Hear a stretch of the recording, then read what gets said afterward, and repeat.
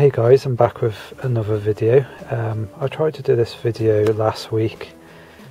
I did go to get the footage and that, but I think I just ended up playing the games. And I really did try to get the footage and put it together, but I just could not get the time. I just could not get around to it. If anyone's ever wondered why, because I was putting up a video every week at least.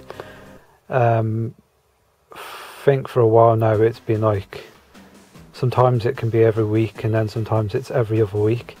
It's just simply because it's not because I've just thought, oh, I'll just do a video next week. It's just I go to do a video and it just doesn't get made to the following week and put up to the following week, just because I'm so busy. So yeah, I am trying to keep that thing of doing one every week, but I think every once in a while it'll end up being every other week and then going back to every week and then so on and so forth. But yeah, basically the other week Ash B18 I put a link to his channel below, great YouTuber. He basically sent me a message saying that he's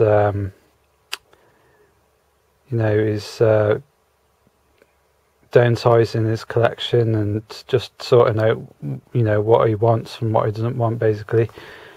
And he sent me a message and said, did I want Gloom for the Amiga? And I said, hell yeah, that'd be awesome. But I've been having some issues with PayPal, which they're just bloody dragging their feet at. But I said normally I'd offer you well, I say normally, no one's ever sent me anything, so but yeah, I said I'd like to give you the postage and that, but if we could just delay it a few weeks or something, and hopefully I'll have my PayPal thing sorted out and be able to give you the the shipping costs, because he said he didn't want anything for the game, and I wanted to give him shipping costs at least. He's going to send that over to me for nothing. It's just really generous. But yeah, he just said not to worry about it, and he said he's got a few other games that were just the discs only, and he would send those over. And package turned up not last Saturday before, and yeah, I've got to say a big thank you to Ash. Sent me over Gloom, Alien Breed 2, Crocs Adventures, and ST Dragon, or is it St Dragon? And he only did a video on that not so long ago, so I've got to say a big thank you to Ash. Oh yeah, and he also sent me a disc of is it Amiga Power or Amiga Format?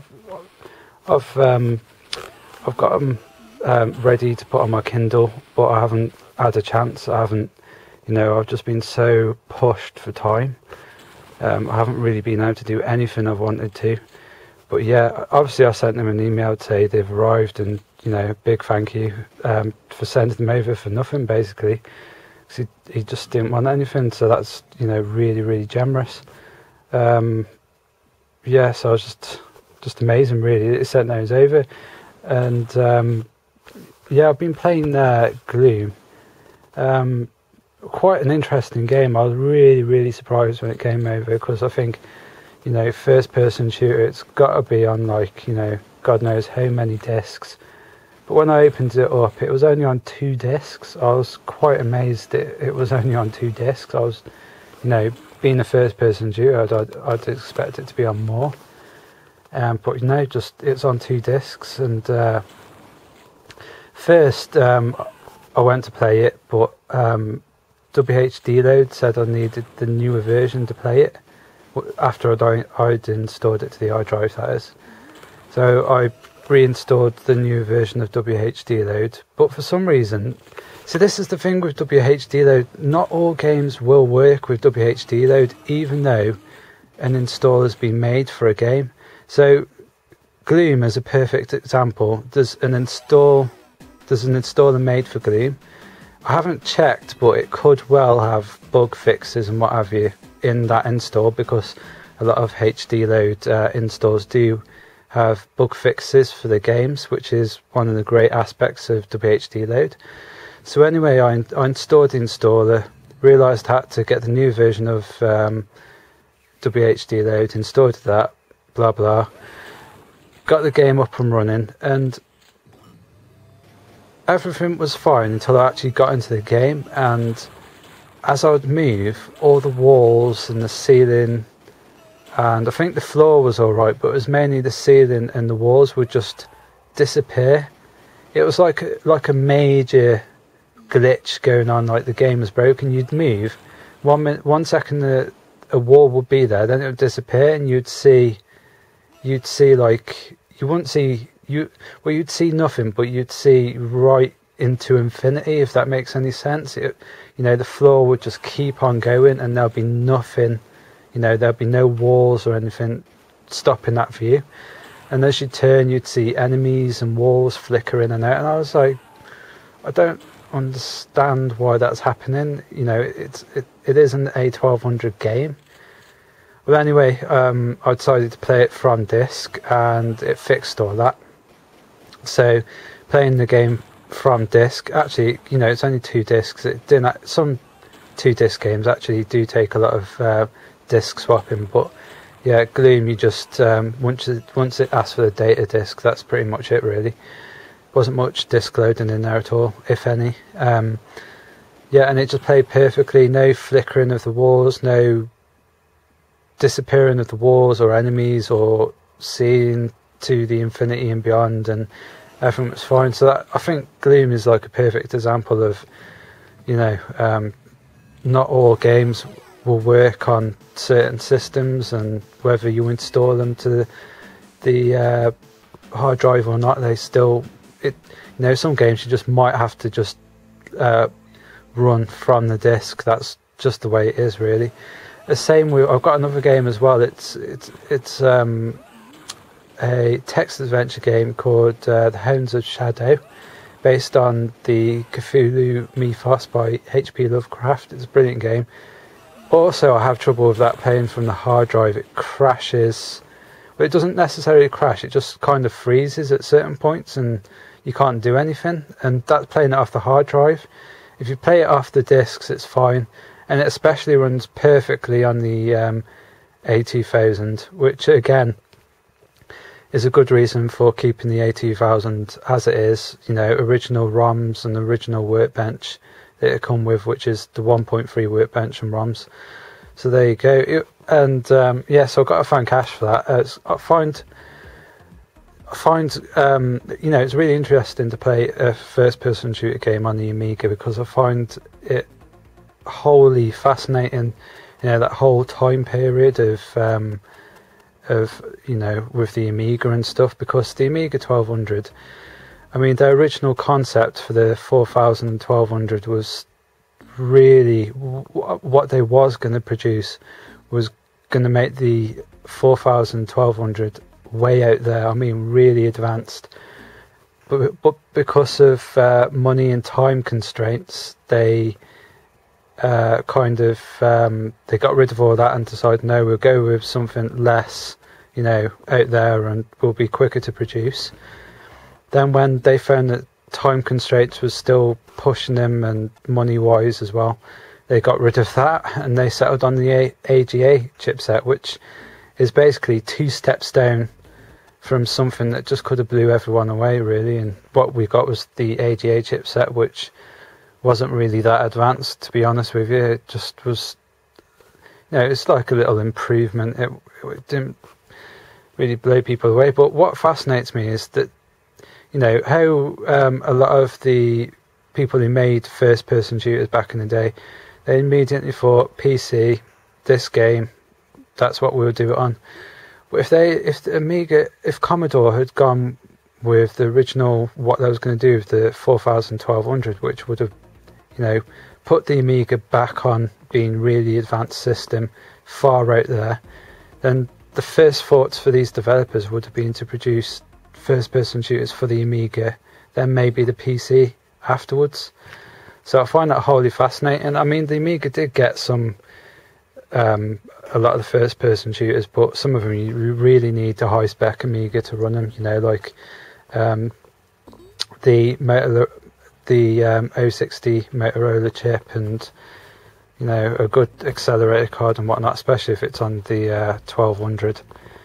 But there is other like first person shooters on Amiga, like Hexen managed to get on there, Doom 2 managed to get on there. I actually, after playing Gloom, I did look into getting Doom up and running as well. It's a bit more of a convoluted process to get that running. You need certain files and stuff, but there's other first person shooters they managed to get on there as well. You got Alien Breed 3D, which I think I've done a video on quite a while ago, and then you've got other ones like they actually managed to get Duke Nukem 3D, was it? Yeah, I'm not even going to attempt to try and run that on my 1200. I don't think it's fast enough. I've only got an A30 accelerator card, so probably wouldn't run very well, to be honest. But yeah, got to thank Ash for Gloom. It's really good game.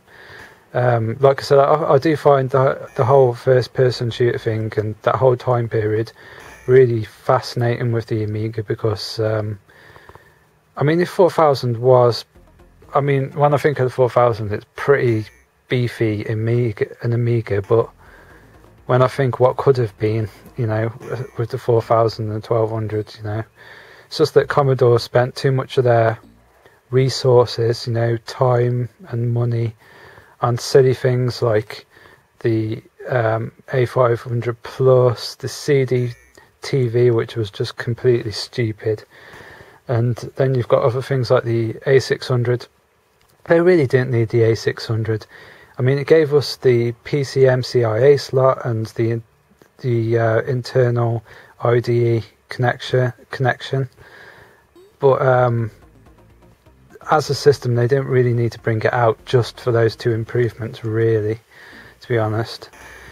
He also sent me, I find this game quite fascinating, actually. Oh yeah, and he did send me Assassin as well. I've never heard of two games I've never heard of. Assassin, which is one that sent me, and the other one was Crocs Adventures. And when I saw that, I thought, Crocs Adventures and Assassin. So I went and looked them up, because I never heard of them. They're two that I hadn't heard of. Croc, I've got to admit, that was pretty nostalgic. It's based, it's a game made up from a TV show here in the UK. It would probably mean nothing to people in Europe and in the States. But yeah, it's from a TV show called, and it was an early 90s TV show called Around the Bend. I remember watching that when I was a kid. It had this crocodile that was in the sewers. I can't remember exactly everything about the show because it's such a long time ago, but yeah, it had Roland Rat on there, and I think, yeah, Roland Rat's probably one of the most iconic kind of characters for me from back in the early days, and you know, kids TV shows and stuff like that. I mean, that character was just really funny, so that was a pretty big nostalgia trip for me, and yeah, from a game I've never heard of. So I really got to thank Ash for sending me those games through, especially that one and Gloom. So I got a pretty big nostalgia boost out of that, so thanks, dude. Oh yeah, and that thing I said that I'd order us both, it's actually came through, and I should be sending it off tomorrow, so hopefully I'll upload this video today. But if it gets uploaded tomorrow, then it should be on its way. I'll email you the yeah, I'll just email you, dude, anyway. So yeah, again, go and check Ash's channel out. He's a great guy. Like I said, got to thank him big time for those games. Yeah, and hopefully I'll get another video up next week. I say that, but I can only can only do my best. So yeah, just thanks to Ash, and thanks for watching.